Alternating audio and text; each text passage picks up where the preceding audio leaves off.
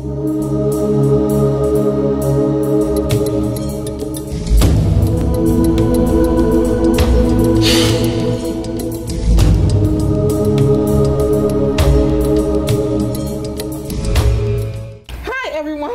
name is Alicia McCullum. I'm with Samaritan Behavioral Health.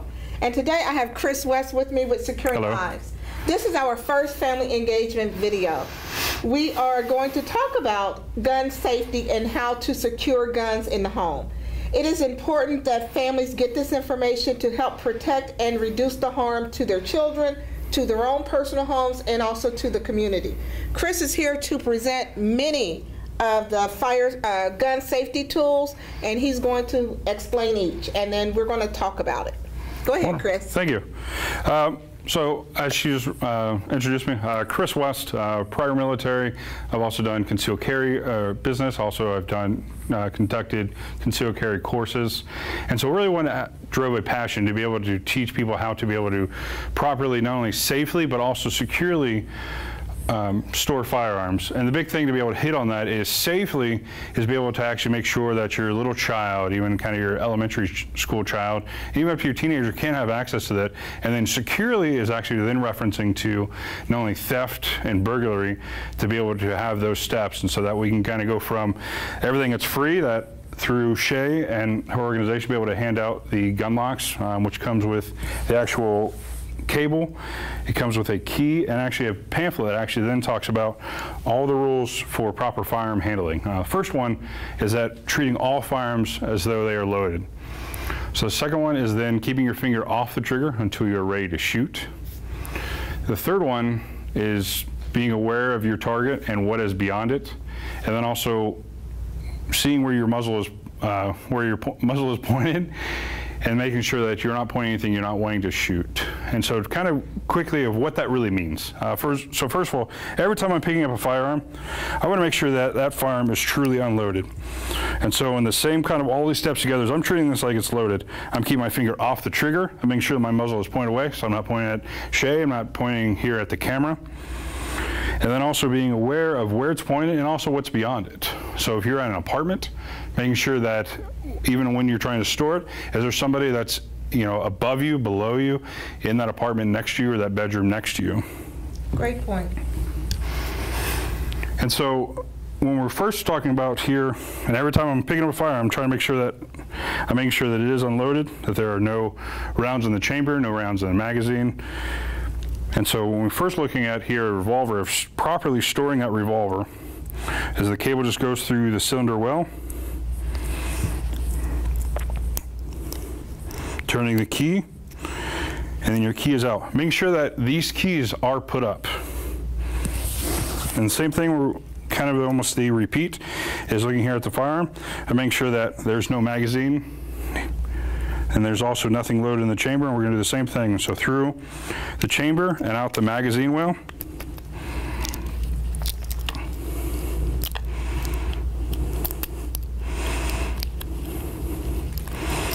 And once again, making sure that these keys are locked up safely.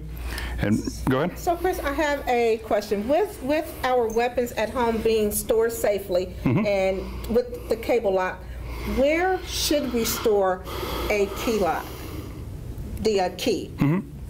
So I would suggest the keys, it's kind of a decision that yourself, as the parent guardian, of where to have them. Obviously, if you're going to have them on your key ring, there's nothing wrong with that, but remembering it's kind of the same thing if you have a little child or even all the way up teenagers, that do you want to have access to your car keys? Heaven forbid, little Johnny gets a hold of your car keys and backs the car out of the driveway. Same kind of mindset. Now, if you have an additional safe that you can put that presents an extra layer of security. But the big thing that having them locked up is a great first safe measure, and then second, make sure that those keys are separated and also that the ammunition is separated, because any of these things on here and anything we're going to be talking about today with time and materials can be overcome. If you had huge bolt cutters for cutting log chain, these are going to cut. So when we're talking safety, these are great safety things for little children, for elementary.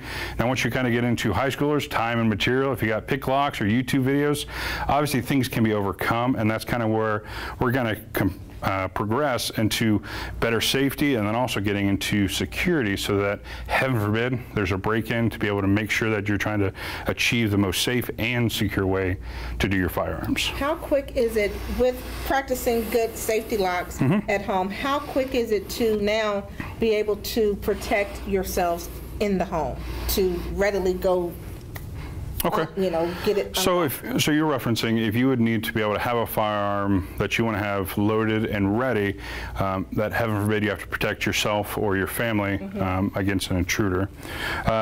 So when we're talking about a cable lock, if this is your first step, I mean, it's going to take a couple minutes to be able to actually, or in a couple seconds to at least find the key. So you got to be able to the key wherever it is, whether it's on your key ring, in your pocket, on the other nightstand. So you would have to be able to insert the key, make sure you have the right key. So that's always the fun part, is making sure that you have the right key there.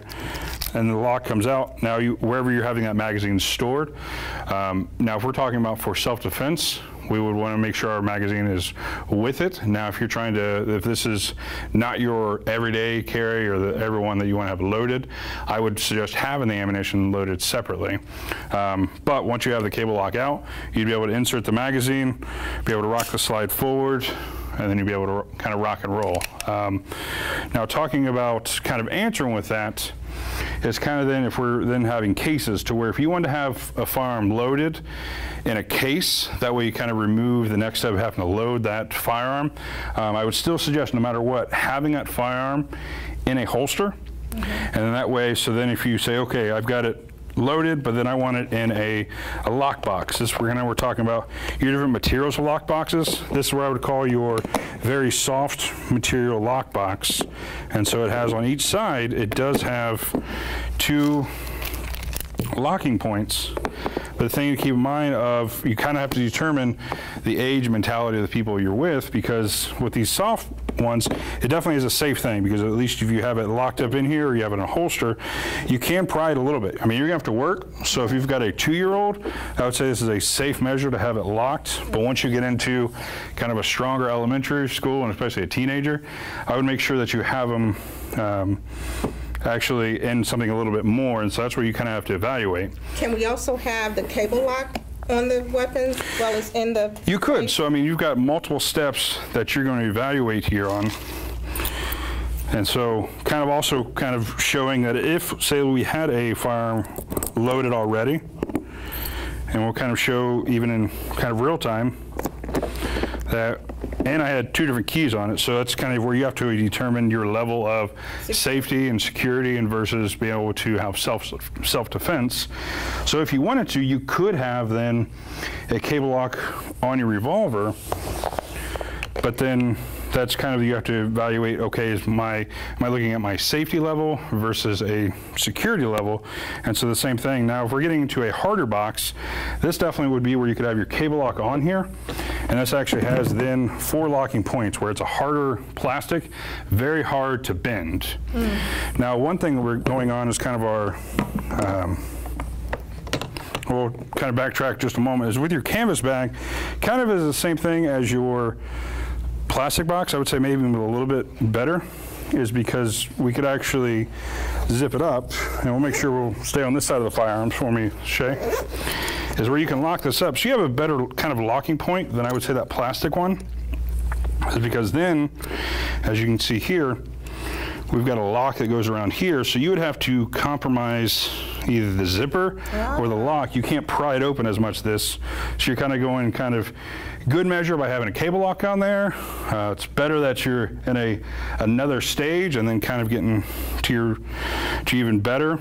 And then here we're getting into actual kind of still storage is in our hard plastic. Now, to get to your, I want to have it kind of, I would say kind of best of both worlds, is if you wanted that firearm to be able to be loaded and locked with quick access, this is when then we're kind of getting into these lock boxes. And so for this one, if we want to run it kind of mechanical, all you would do is just put your key in, turn it opens up, and that's kind of your kind of lower end, kind of if it's just purely key driven or a 3-digit combo. Now this one actually has a RFID reader that runs off my wrist. And so then we have kind of very quick access. I'm still able to get it, so even if you're fumbling the night, you still notice still pointed away, that you still have your trigger covered. Nothing's in the way of that trigger. So all of these safety measures are great for parents at home to make sure that their weapons are secure, starting first with the cable lock. Yes, ma'am. And that will be the least expensive, especially since that cable lock is, we're giving the cable locks to parents and anyone in the community that may want one.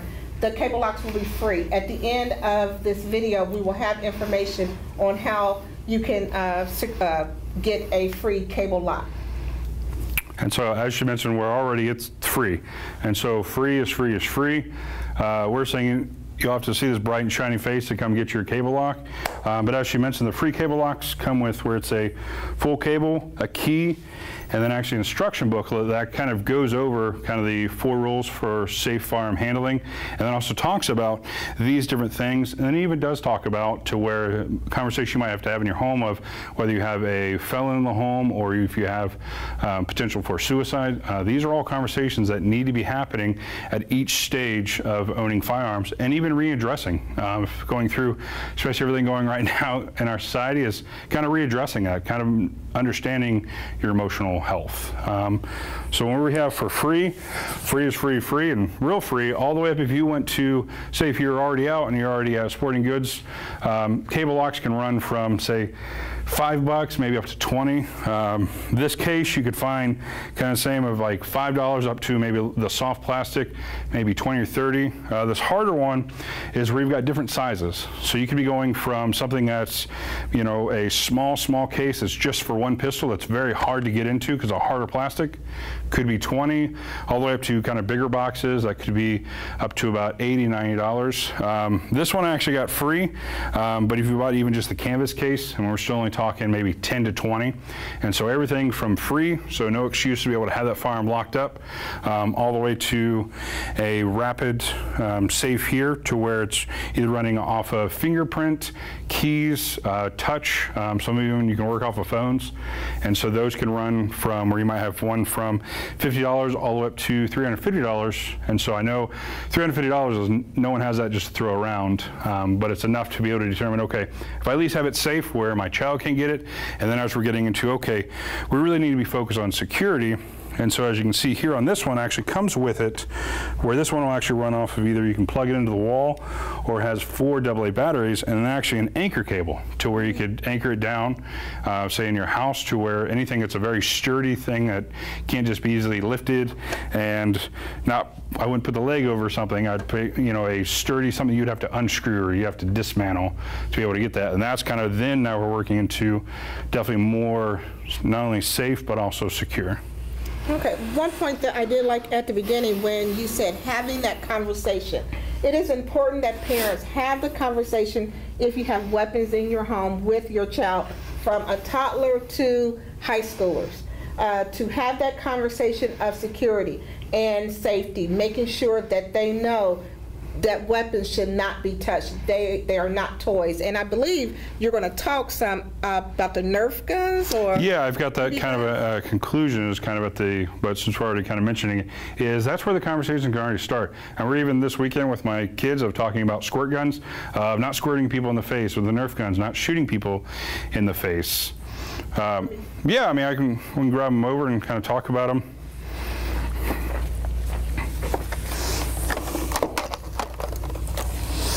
And so even you see the whole time, still, this is where the conversations can begin and be modeled.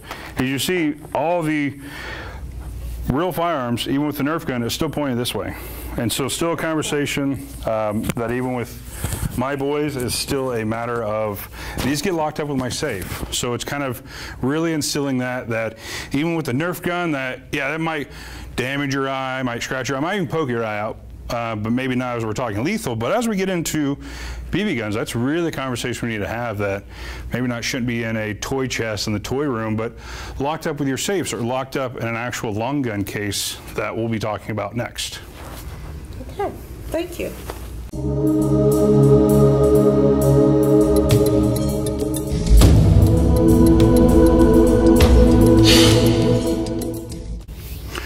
So now as we're going to be talking about long guns, the thing we're going to be, it's almost kind of a little bit of repeat, maybe things a little bit different, a little bit more things to understand, even getting into the size where you have a handgun that's, well, handgun size. Then we're just going to be getting into long guns, or going into the long gun size.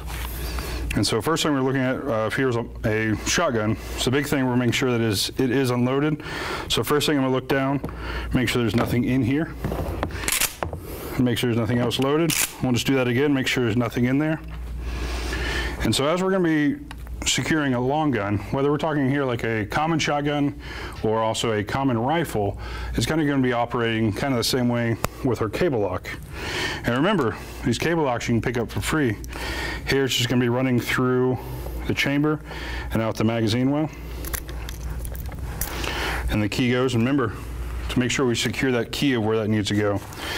So the next thing we're going to be looking at is we're going to keep that cable lock on there as kind of already a good safe measure already. And then kind of going into an additional lock here is as we're having this kind of canvas case, just like we had before. Thank you. Is kind of now we're kind of going once again into another step, because here we have a locking web loop and then it goes around the keychain or the key, and then once we're going to be able to push that in and we get locked. So not only do we got a canvas bag that someone can't actually access and play with it, but now it's also that's locked, and the canvas bag is then has the shotgun that then has that cable lock through it. So as we're going through kind of almost a repeat again, is looking at our soft shell case here. And so you can already kind of see where it's a good safety device, but I wouldn't call that a very secure device. But you have to be able to look at your finances and determine that you can't wait to buy the big stand-up $300, $500 safe. If this $10, $15 case here does the job of keeping your family safe, that's a good thing to have right now. Then you're going to be able to evaluate that, okay, next payday, we're going to get up to a bigger case. So Chris, are you able to use, locks like this on a soft case like that? Since you can. Yes, ma'am. So you can use a case just like that. The thing we're getting into where this one has two locking points, or three locking points, one at each end, and the one here in the middle. The issue we get back again is being able to actually have that where kind of holding that tight with one hand, you can still pry that open a little bit. Now, can someone fully be able to get that thing out? I would say for a 3-year-old, it's probably hard for a 3-year-old, but once you get into that elementary kid or you get into a high schooler, they might be able to, with that time and opportunity, to be able to actually break into that. And so that's where you have to kind of evaluate that, at least the cable lock. We got a free cable lock, it costs us free. That we can lock up that shotgun and then kind of move up to where, okay, we got that $10 gun case, and then we can go on to even then the harder one that's kind of, as we said before, with a harder plastic that now has 4 locking, or 4 here, and then be able to actually put on then 2 padlocks. And so once you have these in here, it is quite hard. You would have to go out and get bolt cutters. You would have to get some kind of things to defeat the actual locks or defeat the plastic here. So once again, it's all about making sure that the harm of hurt is being reduced. We're not taking a political stand, should we have weapons in the home, should we not? It's all about making sure that your child, your home, your community is remaining safe. And so just kind of echo that is starts kind of from that beginning. Starts from where if they're going over to somebody else's house to also make sure does that family, do they have firearms? Mm-hmm. So it starts even when your kids with the play dates, and then all the way going up where it's, as you said, non-political, non-partisan, to where it's just a matter of keeping everybody safe. That no kids, no teenagers get harmed, no one can break into your house and steal those and then use those in a crime. So this is all about safety and security for people inside the home and everybody outside the home. Thank you. And so one thing I wanted to kind of touch on is the thing that I definitely not advise is to be able to have trigger locks. Definitely not a proponent of trigger locks, because you're have to introduce that into the trigger. And then in addition to that, you can actually still load up the shotgun, you can still rack a round, you can still put a round in the chamber. And this is whether you're talking for handguns, shotguns. And so if this is not secure, then that firearm can still be used. It can still be pulled to be able to hit against the trigger. So I'm definitely advise against anything that has using a trigger guard, especially where, once again, we have a free cable lock. So I would suggest using that cable lock. If you have something that, well, you're saying, well, the firearm I had, there's no way I can use that cable lock. Well, we already talked about all the different cases that we can have, we can be able to use to be able to have that. So we're kind of eliminating everybody kind of held accountable, but also kind of being sensible and kind of a community outreach here of there's no excuse to be able to have those firearms locked up. So the thing we're, and I have, go ahead. Sorry, no, fine. Plenty of cable locks. So once again, that information will be made available for you to contact me in order to get a cable lock. No questions asked. I am willing to give free cable locks to anyone who will need them. If you have 3 guns at home and they are not secure, you need 3 cable locks, I have them. No questions asked. It's all about making sure your home, your family, your community is remaining safe. I can't stress that enough. Thank you. One thing I want to kind of hit on before we go on and we're talking about ammo cans is not only thinking about outside the home or inside the home, but also kind of outside the home, but also in your car. Understanding if you have to finally take the kids back to school, if you're going to church, different activities, even businesses that have chosen not to have firearms in their establishment, to be able to how you have those locked up. And so the couple of cases that we showed earlier, and especially that quick access safe, or the ones that operate the same way where it's mechanical, those small little mechanical safes can also only run between $10 to maybe $30, $45. So it's something you can anchor down around your car seat or an anchor point in your car or in your trunk. So also kind of remembering that also outside the home is kind of a small tidbit I want to make sure we did cover. So next thing we're kind of looking on is then kind of your different ammo storage. And so one we have here would be for your shotgun shells, and you kind of see where kind of taking safety to the biggest bit is those are actually the Nerf rounds for the Nerf gun I had earlier. Oh. And so this where you can either have a small little lock, or I just use a zip tie. And so using kind of a good safe method. But then you can also take that and be able to put it into another ammo can so that you can make sure that those don't get kind of pried open and used, because they're the soft plastic again. On this style here is where we're going to get into, once again, you've got a good safe measure. We'll make sure that we're kind of getting better into security, is even with the lock on, it's a good measure to be able to actually have that you can still kind of pry open a little bit. But once again, if you've got a 3-year-old, this might do the job, but if you've got a teenager, you're still allowing them access to that ammo. Go ahead. So not only should, you're saying definitely secure the firearms, but also secure the ammunition that when you for anything that you're not going to have that loaded for, say, that self-defense, so say 1 or 2 firearms you're going to have ready. So if you've got that hunting rifle you only use once a year, you've got grandfather's revolver that's you're not using, you're not having that stage for self-defense, to be able to have those then separated. Okay. So the last one I'll kind of show you, and kind of the neat little trick that even I was happy to learn about, is your stereotypical military ammo cans. Is once you lift up the handle, and you actually be able to run what I grew up calling our gate lock or cable lock, and be able to actually just run that through there. And then here, try to get that open.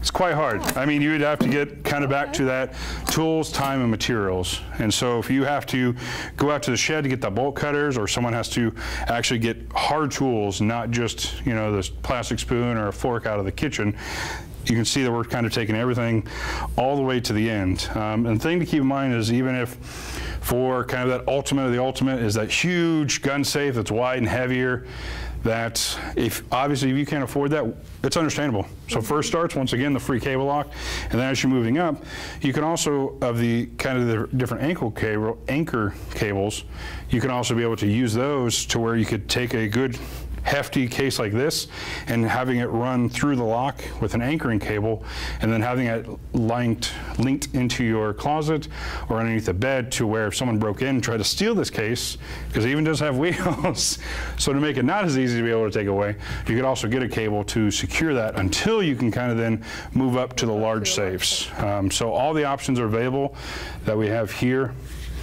Do you have any questions before we kind of conclude? No, excellent. Just, you know, we have to be mindful, like Chris said, when we go visit other people's homes, to make sure, you know, those questions are never asked. You know, we don't know who is carrying weapons legally or not legally, but when we go places, we need to make sure that our children, yourself, you are safe. So those conversations are conversations that we need to have with our friends, with our families, and when people come in. If you have weapons in your home that you have not secured, never even thought about securing because, oh, my child knows not to touch that weapon. Your child may know, but that neighbor's child may not know. So very good point. We're just asking that you make sure you continue to have that talk with your kids, but also secure your weapons. I have free cable locks. Please contact me. Chris, anything you would like to add before I give the information on how you can get the cable locks? No, ma'am. I appreciate kind of your time and letting me kind of share with this and kind of the passion for making sure everybody's staying safe in our home and our community. Great. So Chris is with Securing Lives, and I am with Samaritan Behavioral Health. If you need a gun lock, please contact Alicia McCullum, 937-734-3484. That's my office number. You may also send me a email at atmccollum@premierhealth.com. That's atmccollum@premierhealth.com. And the number again is 937-734-3484. Thank you for tuning in to our first family engagement with Chris West, Securing Lives, to make sure that you are safe at home and in your community. Thank you.